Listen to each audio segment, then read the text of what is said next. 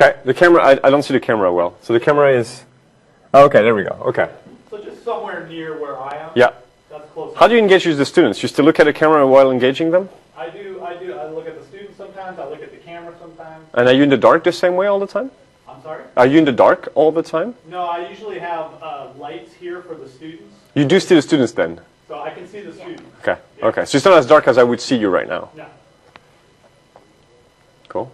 Yeah, I've been in here when he's doing it and sitting at tables. Yeah, yeah. And you can see the... You can still see students really well for engaging them. Yeah, Okay. and you know, we don't even really need the lights off. If you look at the monitor over there, Yeah, right? Yeah. Even with the room lights on, it's still fine. it's still fine. Yeah. You just pick up a little bit of the reflection off the glass. So if you look at the monitor over there, you see that top Yes. reflection? Yeah, the little glare. Yeah, okay. So Okay. that- You need to be able to just turn on the others.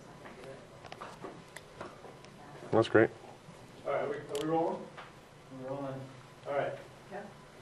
Is it Ruffet or Ruffet? Ruffet, yeah. Matthew Ruffet, Point Lama, take 1. All right, guys, so today we are going to learn about some basic organic chemistry. And so organic chemistry is basically contains the word organic, and organic contains several elements from the periodic table.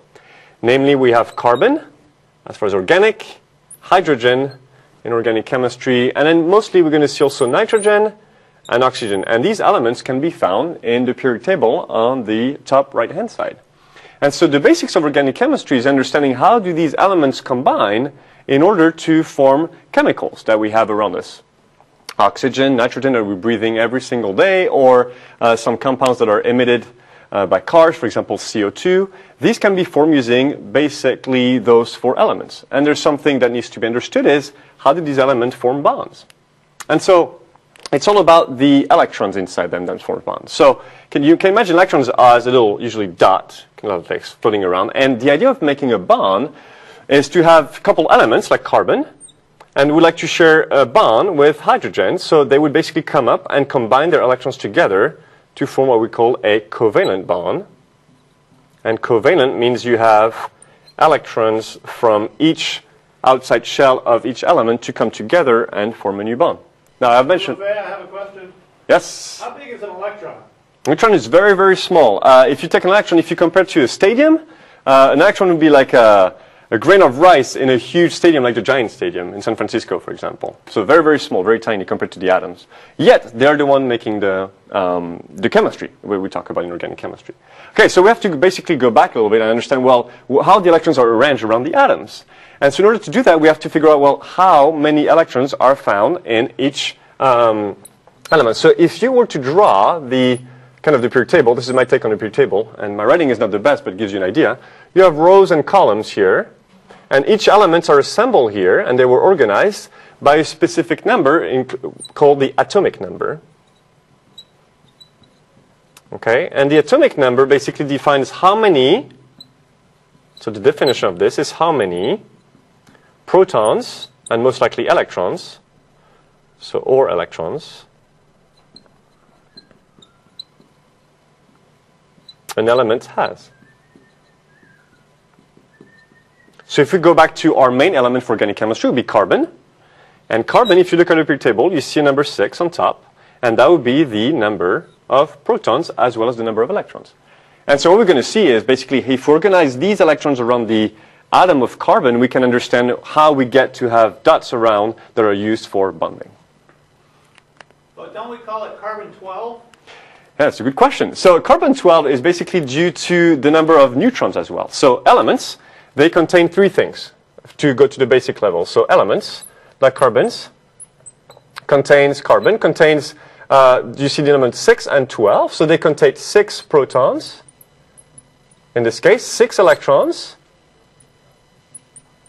and they contain 6 neutrons. So we need to back up a little bit. You need to understand that an element would be made of what we call the nucleus, kind of represented by a sphere, though it's not really true. It's not really a sphere, but kind of a sphere. And inside you have the neutrons and the protons, N plus P. N for neutron, P for protons. And around it you have some electrons around in different orbitals. I don't want to go too much in details, but you have some electrons floating around. So the first orbital, the shell, looks kind of like a sphere. And you have other sphere. And then you go to more complex structures that look like this. And long story short, all the electrons are here. So electrons would be in there, E negative for electrons. And then inside the nucleus, you have neutrons and protons. So to answer your questions, carbon-12 comes from the fact that you have 6 plus 6, 6 protons, 6 protons plus 6 neutrons right here. That's the 12. So that's the idea of electrons around. And so when we organize this, the core of organic chemistry is understanding how are the electrons organized in the shells around it. And so in order to do that, we have to figure out the order. And it's not random.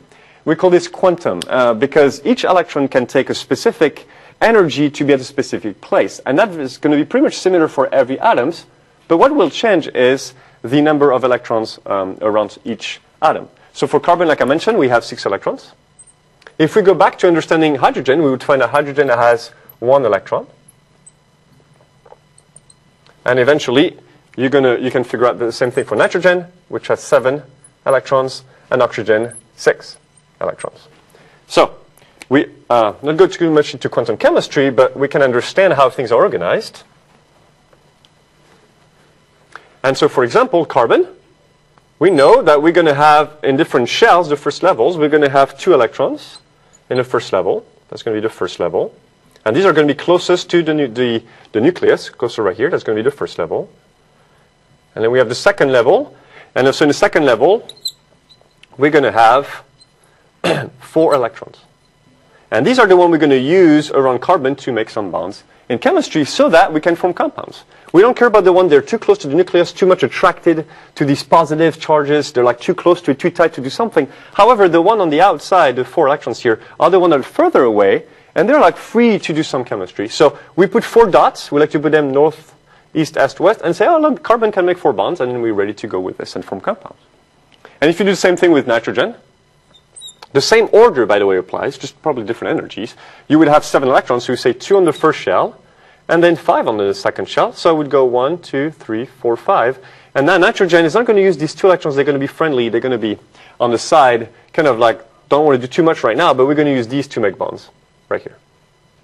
And same thing with oxygen. If I do right here, 6. So you'd have 2 and keep going. So 1, 2, 3, 5, and 6. And by the way, this is 8 electrons for oxygen. I'm sorry, I made a mistake. And there you go. You have 2 bonds for oxygen.